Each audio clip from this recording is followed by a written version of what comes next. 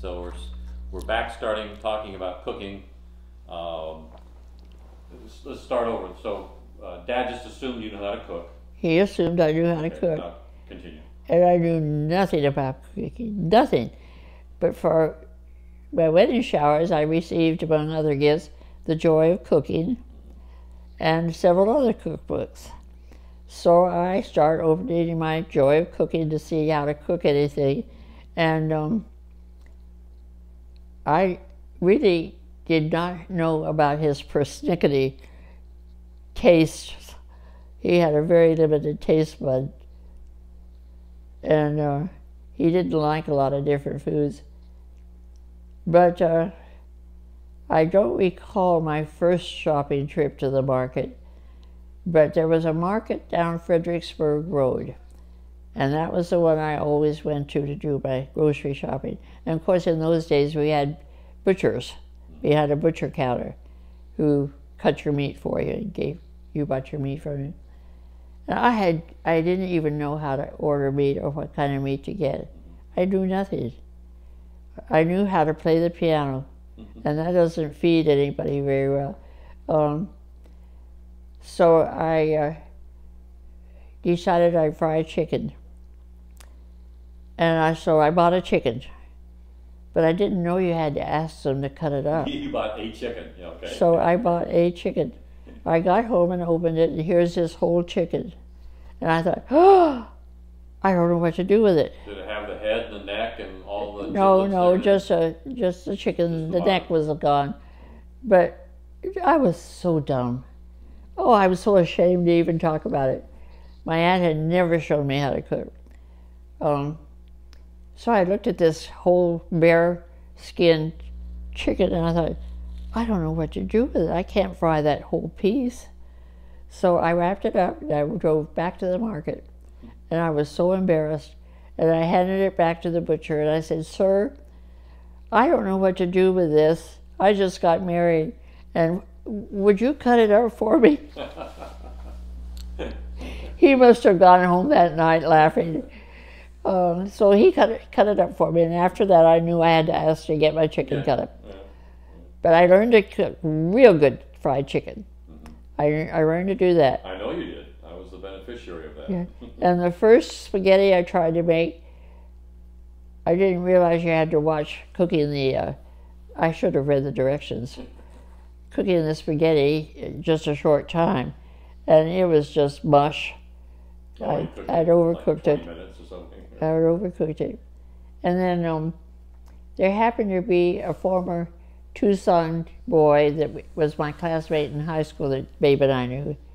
And he was an officer, and he was stationed there with his wife. So we got to be friends, and his wife and I decided we would go down to the fish market that they had in San Antonio and buy lobster, and we'd fix a real yummy lobster dinner. Oh boy. I don't know whether the lobsters were old or whether they were good, but the smell was just atrocious. We put them under the broiler, and that meal was a disaster. And the smell, well, Dad said to me very sweetly, he was always so kind. He said, "Honey, please don't try to do lobster ever again." But he didn't like that kind of food anyway. And let's see, I made meatloaf from Joy of Cooking, and it was like eating a rock. It was so solid and hard. I don't know what. You're just not very good at following directions? I don't know. I don't know. Oh, I made a beautiful cake, my first cake. Oh, yeah. That's another story. My first cake. I baked a lovely cake out of Joy of Cooking. It turned out beautiful.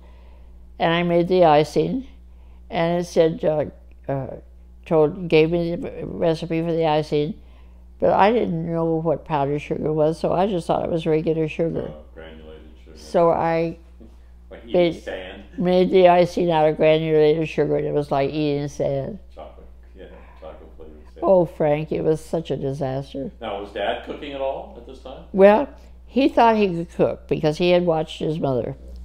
And he was so cute. He never, you know, how did I ever get such a wonderful husband?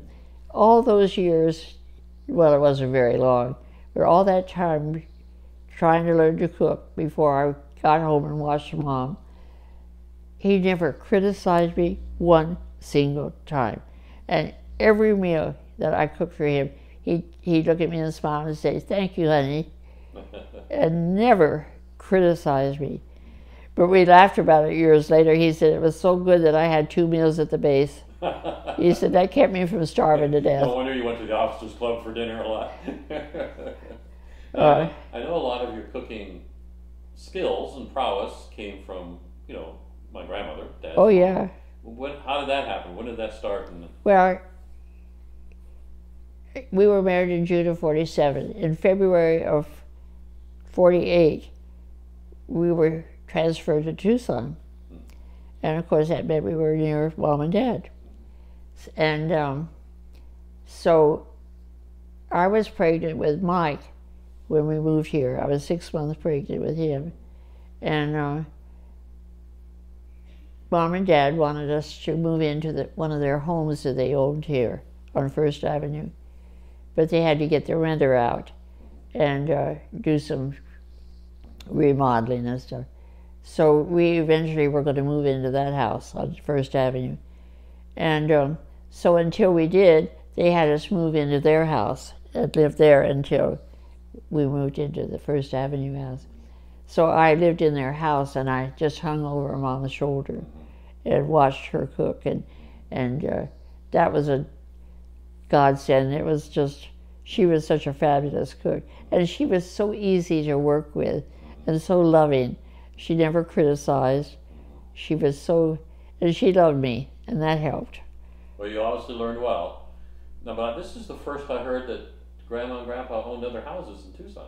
Yeah, they owned a house on First Avenue, and they owned a house just around the corner on 7th Street. Oh. And they were both very much alike in their structure, and Uncle Dan Brewster had built both of them.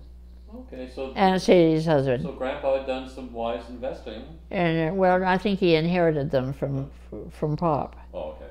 And Uncle Dan had built the house that they bought. So Tom and Estelle moved in the one on 7th Street. And then we moved into the one on First Avenue. Did you pay rent? No. Interesting. They didn't want us to pay rent. Okay, well, so anything else about your first few months of marriage in Texas that you think is worth... I can remember something very naive and funny. As I say, we rented the 1 bedroom and shared the bathroom with Mammy Shaw's. And I guess I must have been lonely, but I don't remember being lonely. One day, while Dad was at the base, I thought, well, I'll go around to that house right behind us there and introduce myself and see if they're friendly. Can you imagine? And so I went around, and when the lady opened that door, I said, "Hello, I'm Avonelle Johnson. I just live around the corner." And I said, "Oh, I'm Avonelle Hawke." I still hadn't gotten used to using my married name. And then Mammy was a good, faithful Methodist attender, and they had Ladies' Aid in the Methodist Church, which was the women's group. So she found out that we were Methodists, and I dressed up with my hat and everything and went to Ladies' Aid with Mammy one day, and she got very upset with us. She called your dad my lieutenant. When she referred to Dad, it was always my lieutenant. And she liked Dad so much. And she said, "You and my lieutenant need to be getting up early on Sunday morning and going to church." She said, "You go out on Saturday night and you go dancing and you have a good time, but you come in so late that you don't go to church on Sunday." And I said, "You know what, Mammy, you're right." But we never did anything about it until we got to Shreveport. And Anyway, Mammy always tried to take care of us. She took us over for dinner one night to her son's house, who was a surgeon, and her daughter and husband were there, and we had a nice evening there. She was very good to us. Did you sample the Mexican food in San Antonio? Do you remember? No. There was a Christie's on Broadway, which was not very far from Burr Road, where we lived.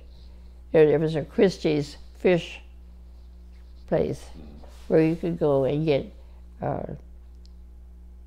tasty, quick food. We'd go there. We'd go to the movies. Most of our entertaining, though, was with the fellow officers and their wives out at the base. Did you ever go to the Alamo? No. Didn't?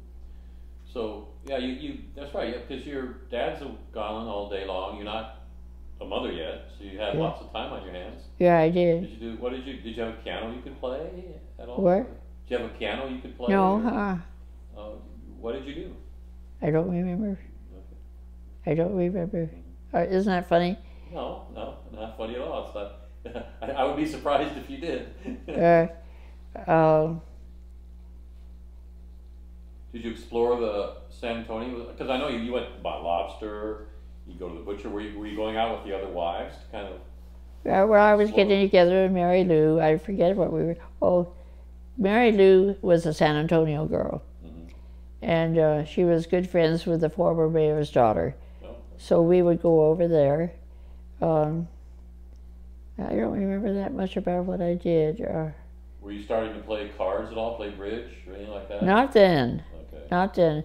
Didn't start to play bridge until later on in our marriage. Okay, well, so this kind of wraps up your sort of pre-nuptial to the first few months of your marriage. Okay, go ahead. I remember something funny. When we were living at Mammy Schott's. Of course, I'd buy our food and put it in her refrigerator. I had to share her refrigerator. So one day, Dad bought himself some beer and put it in the refrigerator, because I didn't drink when I got married. But Dad had started having a beer once in a while with different foods. So he bought some beer and put it in the refrigerator. Well, her pastor came to see her. And while he was visiting with her, she had gone into some room to get something, and he said, I'm thirsty, Mrs. Shaw. Can I get a drink of water in your kitchen? She said, yes, there's some cold water in my refrigerator. So he went in and got some cold water from the refrigerator, and then she realized after he left that he had seen the beer in her refrigerator. She tore into Dad. You do not ever bring beer into my house again and put it in my refrigerator. Yes, ma'am. Yes, ma'am. It's hard for me to imagine somebody talking to Dad like that. Well, she did. You do not bring any beer into my house. I was so embarrassed. My pastor came, and he went to my refrigerator, and he saw beer in my house. Oh. Okay. Well, this wraps up kind of up to this point, and starting next session, it'll be the beginning of your life as an Air Force wife, and all the excitement that brought. Yeah, well, I forgot to tell you about Paul and Ronnie came to visit us while we were in San Antonio. Paul Grimes and Ronnie as well. They came on their honeymoon. Okay. Am I still on? Yeah, I'm still on. Oh, yeah. Paul and Ronnie were married on July 19th, the next month after we were married, in Tucson. And my Uncle Maynard gave her away at the wedding because her father was dead. And so in 2 months' time, he gave away 2 girls in weddings. And they went on their honeymoon to Mankato, Minnesota, which was her hometown, to meet the rest of Avonelle's family. On the way back, they stopped in San Antonio and spent a weekend with us. And Mammy happened to be out of town that weekend. She gave us permission to let them stay in her bedroom, that's nice. Which was really nice. And they stayed with us. So we had a nice weekend with Paul and Onley. Good. Yeah. Good. Well, as I said, next session we'll start your saga as an Air Force wife. Yeah, I really enjoyed that. Love you. Love you more. No, you don't.